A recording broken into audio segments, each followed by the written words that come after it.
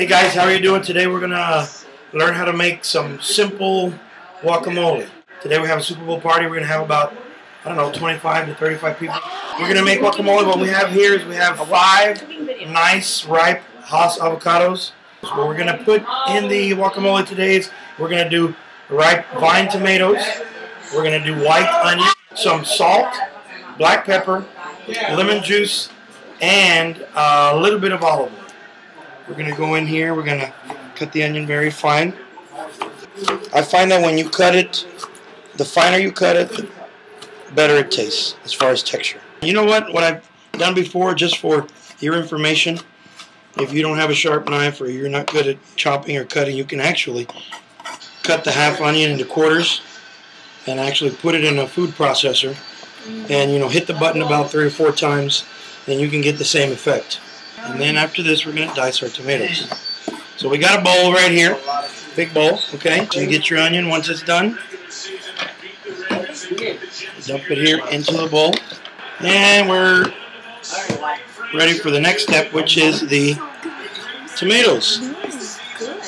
So we're going to do 2 of these. Okay, there's our first tomato. We're going to scoop the bowl over here.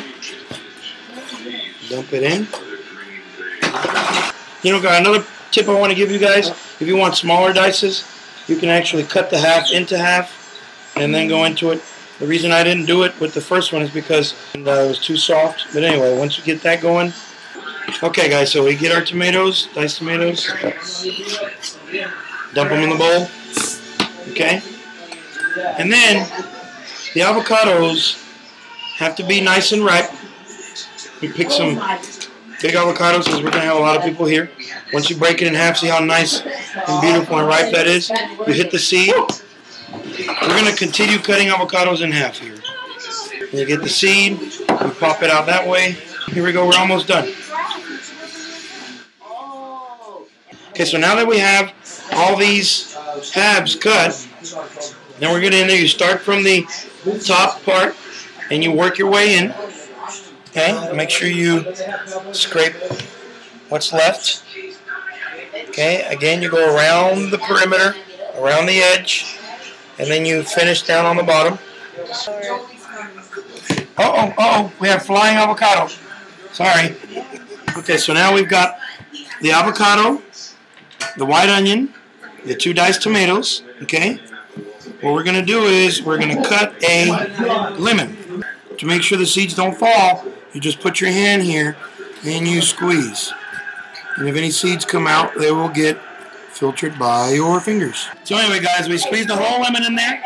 Now, what we're going to do right now is, to make it easier on us, we'll get the knife and we'll start chopping away before we use a fork. Now that we cut it, we're going to start with the fork, and you have to be patient, especially when it's this much avocado.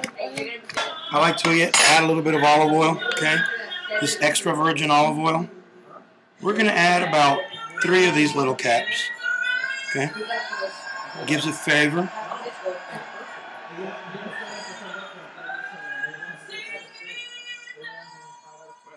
We're going to add the salt and the pepper at the very end.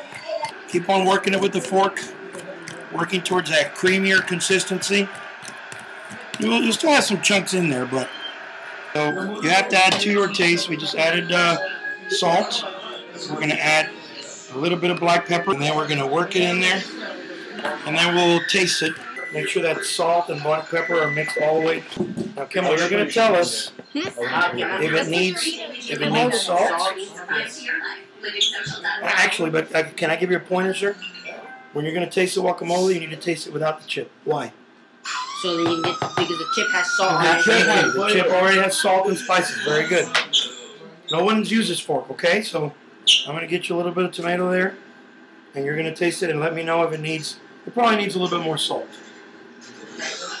Oh boy, that's not good. A belly button. Oh, then we're good. I'd like to give my See, you have to be careful, belly buttons. What are the odds of him having that in there? I'd like How to does it give my taste? opinion. More salt? A little bit more salt and a little more black pepper. I can't taste the black pepper either. Well, let me guess. You like black pepper? So you're a little biased, right? Okay. We're almost done here. Then I'm going to get some out with the knife. Put it on the fork, and I'll see what I think about it.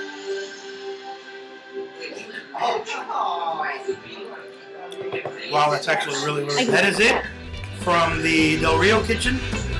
And have a good evening. Enjoy your guacamole.